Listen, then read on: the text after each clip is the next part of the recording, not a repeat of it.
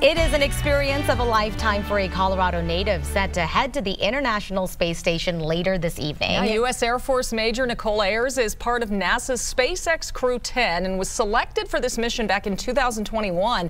So it's been a while. Denver 7's Sam Pena is joining us from the Denver Museum of Nature and Science. And Sam, Ayers made history here on Earth already. Now she's getting ready to go to outer space. Yeah, good morning, Nichole and Anusha. We're very excited about Ayers' flight, which is happening tonight. And I'm joined actually right now by Dr. Kachun Yu. Dr. Kachun, you are the space science curator here. Tell us a little bit about, the pride that you're feeling right now seeing a Colorado woman go to space. Well, I think it's really exciting, for all Coloradans.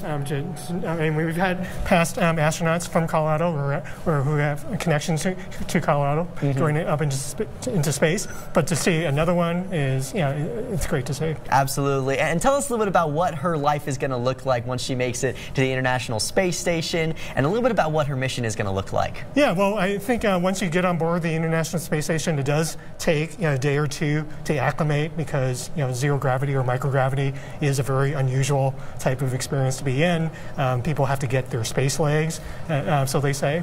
But from what I understand, I don't know exactly what experiments she'll be focusing on, but an astronaut's day is packed. They typically, from when they wake to when they go to bed, it's filled with experiments, eating, but also they typically do 2 hours of exercise each day to keep up their muscle and bone mass. So they're definitely busy and they have a lot to do. Absolutely. And we're talking as well about some 200 tech demonstrations she's going to be conducting up there. What is the future of space flight looking right now for the United States? Well, part of the reason why we do send astronauts up into space is to the International Space Station is to study how humans can work and live in space. Because currently NASA is planning to send astronauts back to the moon and eventually to Mars as well.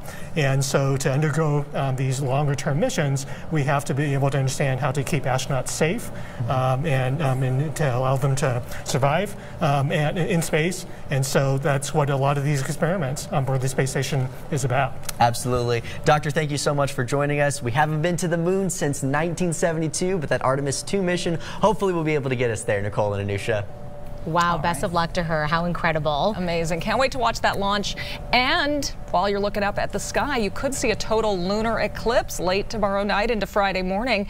It's the first to be visible across the U.S. in nearly 3 years. A total eclipse happens when the moon is full and aligns perfectly with the Earth and Sun, making it a striking red color like this image here.